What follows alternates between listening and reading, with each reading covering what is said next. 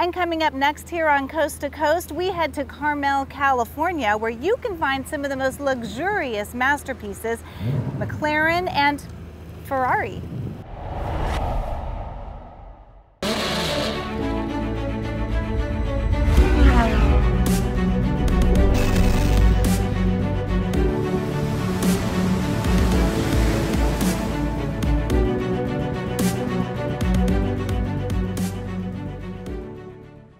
Blue chip is a term reserved for the best of the best. Whether the topic is real estate, stocks, or in this case, collector car automobiles, everyone desires a blue chip. If you'd like to see firsthand qualities of a blue chip collector car, then you won't want to miss this episode of the Speed Journal. We're at Bonhams Quail Lodge Auction in beautiful Carmel, California.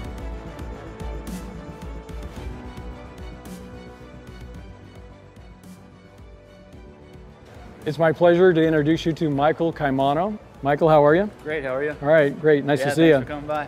You're with Bonhams Auction, yes, and you're going to present a beautiful McLaren F1 to us. I am graced with the opportunity to do so. Yes. It's a 1995 McLaren F1. It's being presented by the original owner.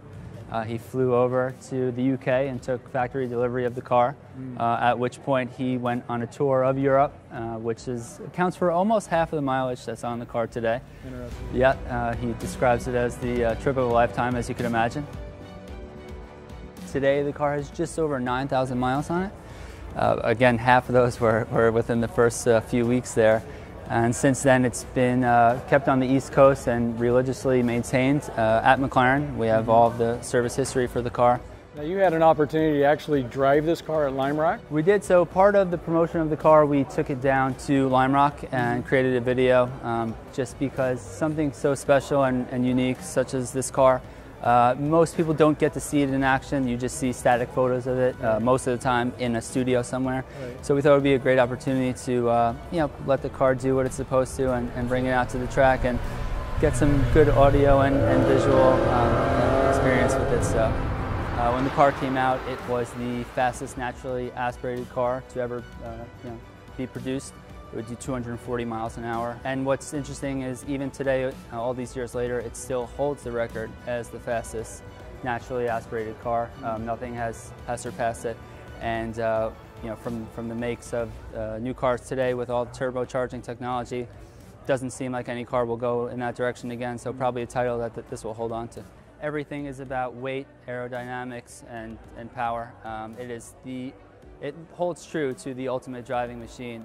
Are there any rumors as far as value or what a car like this might sell for? So, it's very difficult to put a value on a car such as this. A McLaren F1 with this pedigree and history has never publicly been offered before. So it's difficult to say, but we certainly hope and expect it to exceed the previous record of 13,750 for sure. I'm sure you'll be on pins and needles when that's on the blog. It will be very exciting. It's not often that we get to offer or that the market has the opportunity to purchase a car with this kind of history and provenance and collectability. It's what a lot of people consider a blue chip car. It kind of checks off all the right boxes. I'd like to introduce you to Rupert Banner. Rupert, how are you? Very well, nice to see you. Thank you, you too.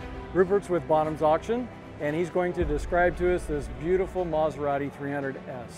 I certainly will. So what we have here is a 1956 Maserati 300S. It's contemporaneous with the Grand Prix cars, which Maserati were so well known for and were winning the World Championship in those days.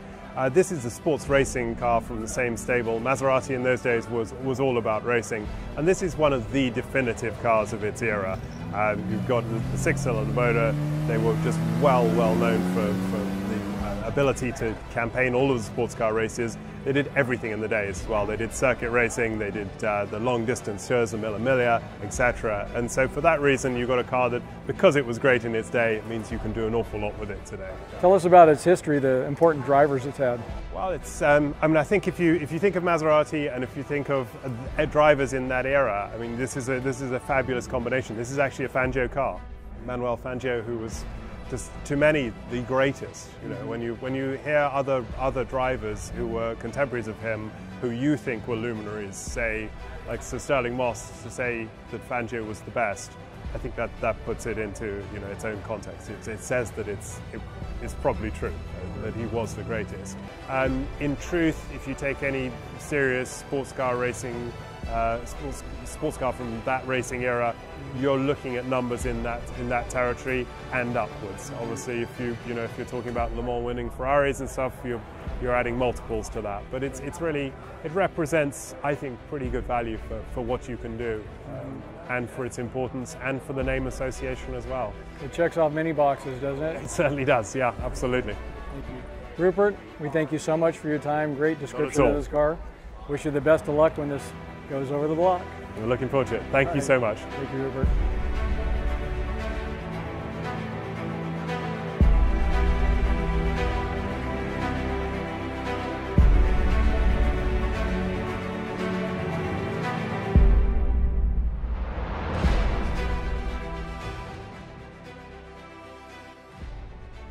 I expect there will be more than a few new delighted owners as these collectibles change hands this weekend. We'd like to thank Bonhams and their team of specialists for showcasing these fascinating cars, and we'd like to thank you for joining the Speed Journal.